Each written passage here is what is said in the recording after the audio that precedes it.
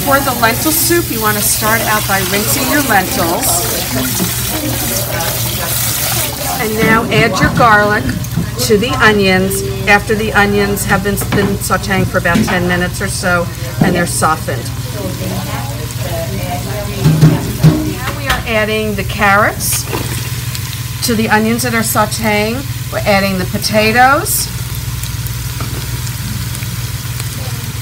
a good amount of potatoes. And of course, you want to stir the mixture and distribute it and get it coated with the oil. Okay. After you've added the vegetables, add the lentils.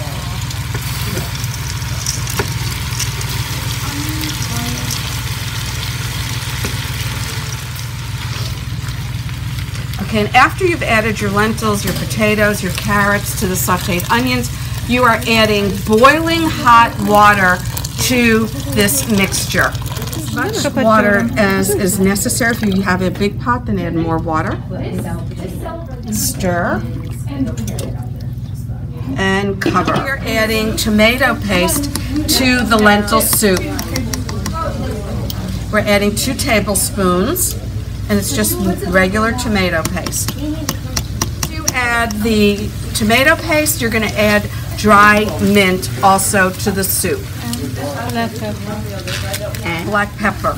So basically your lentil soup is cooked for about half an hour, and that's when you then add your tomato paste, your dried mint, and your immersion blender, and we are pureeing our soup, our red lentil soup.